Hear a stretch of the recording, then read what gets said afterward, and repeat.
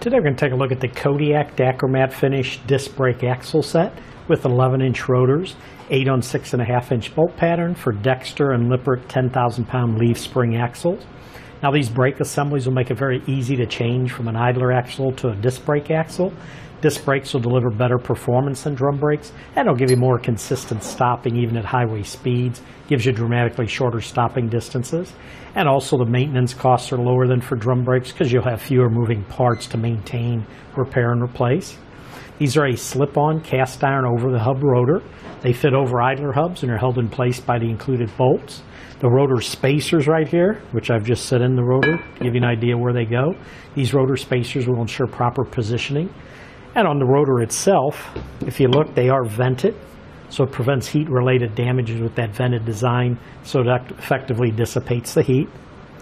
All these parts have a nice Dacromet finish on them, the rotors, the spacers, the calipers, the brackets, so it provides nice superior corrosion resistance for freshwater, saltwater use. The calipers themselves, they're cast iron. They are self-adjusting for smooth, equal braking.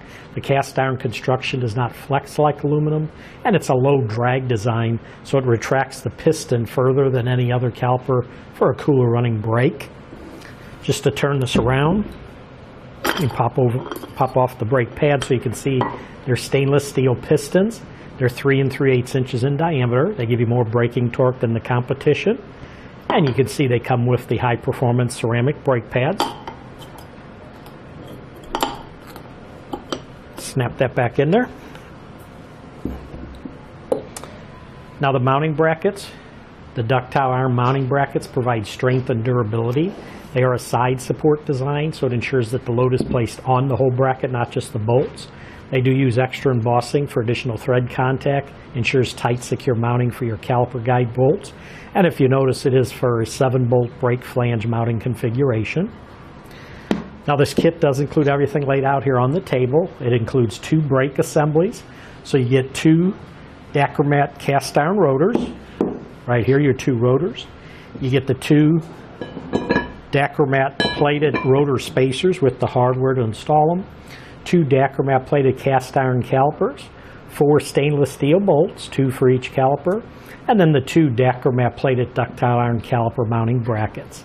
Now a hydraulic brake actuator and brake lines are required for your brakes to be activated. We do sell those separately on our website.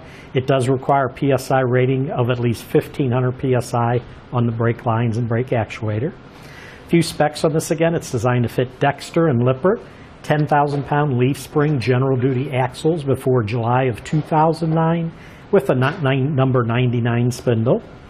The wheel size is 16-inch dual wheels.